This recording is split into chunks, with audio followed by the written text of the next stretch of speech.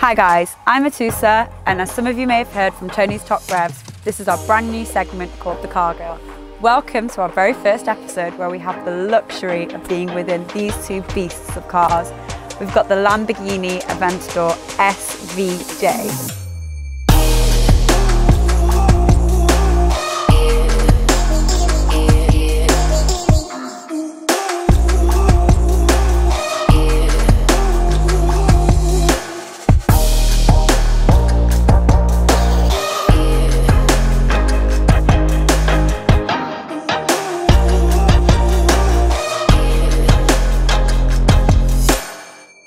Just look at this beauty, guys. It is amazing. Just look at it. The color, the spoiler, the grille, everything about this car is just brilliant. I mean, right off the bat, the first thing that caught my eye was this brilliant large rear wing. I mean, it's gigantic. Compared to the normal Lamborghinis, this has 3 mounts, whereas the normal one would usually have 2. So I think that kind of gives you an idea of how massive it actually is.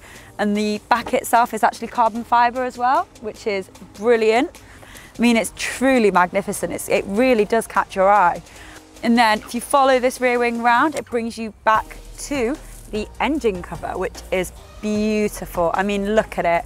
It's literally reptile-like. If you just focus on all these little scales, it makes it have an out of this world sort of feel. It almost looks like a spaceship from the side even. And then if you follow back round to the alloys, you have this sort of Y sort of pattern. It almost looks web-like as well, to be honest. This Y pattern is essential because it's the current theme that follows throughout the car. So I don't know why it is. If anybody knows why, please let me know, because I literally have not been able to find anything. So if we see this Y here, if you follow it back round, you can also see it on the lights. I mean, the lights are off right now, but if you focus on here, you can see the 3 Ys, so they're the signalling points. And again, it's that Y frame, and I don't know what it is, but it flows through the whole car. You can even see it on here, to be honest with you. So if you focus on here, you can see that sort of Y shape coming in again. And this Y pattern detailing follows throughout the car, even in like the subtlest ways. I mean, look at that. It's literally as subtle as that, but it's still there. It's Lamborghini. They've done it again. It's literally the tiniest of details make this car brilliant. If you follow back round to the air intake side panels, if you just look at them, I mean, it really is gigantic. It has to be. It gives all this car the extra power that it needs, just that little bit extra. It's bigger than any of the previous Lamborghinis also produced, so this is literally a beast of a car. If you follow around through to the front of the car, you've got your traditional Lamborghini front. I mean, this is what you want, isn't it? It's brilliant. I mean, just look at it from the lights to the front splitter. It's amazing. The lights, if you focus again, you've got that Y. I don't know what it is, guys, like honestly. You've got that Y straight there again. It's the littlest of details that makes this car brilliant, honestly. And then the carbon fiber can also be found throughout here as well. So it's literally trimmed around the whole car, the carbon fiber. We'll get more into that inside as well, because I'm pretty sure there's some inside too.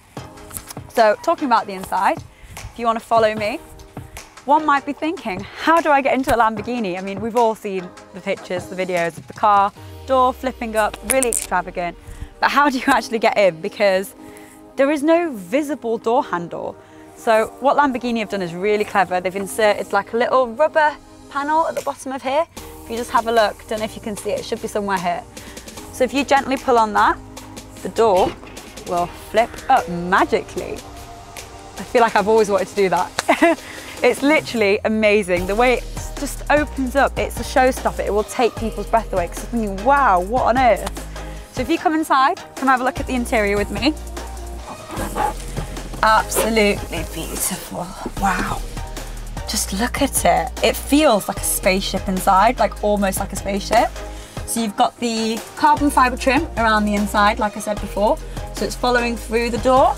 The carbon fiber is also the seats as well, and the seats are really tough, sturdy seats that obviously keep you in place. You want to feel secure when you're in a race car like this. I mean, it's a supercar, come on. The carbon fiber also follows around the central system too, so it's the littlest of details. It just makes it what it is.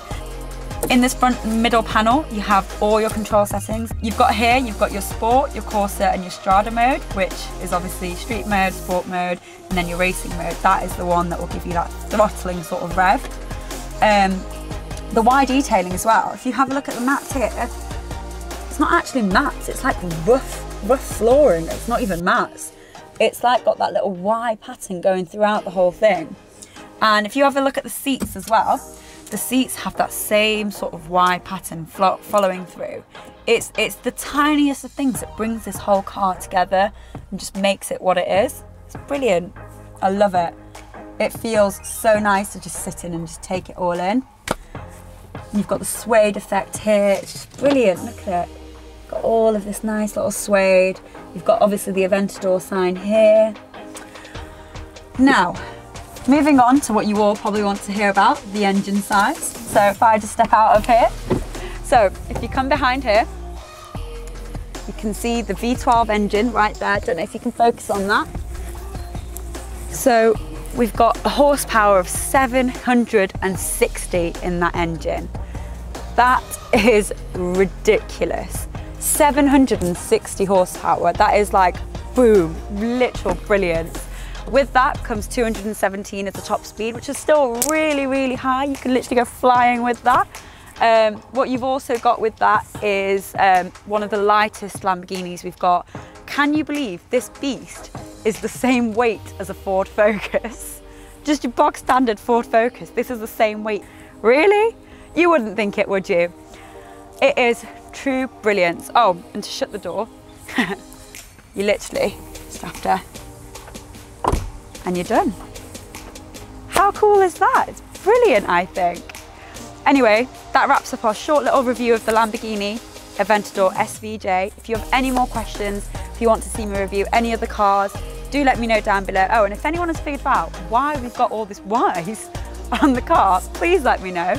Do like, do subscribe, do comment, let me know what you'd like to see more of, and hopefully I'll see you shortly.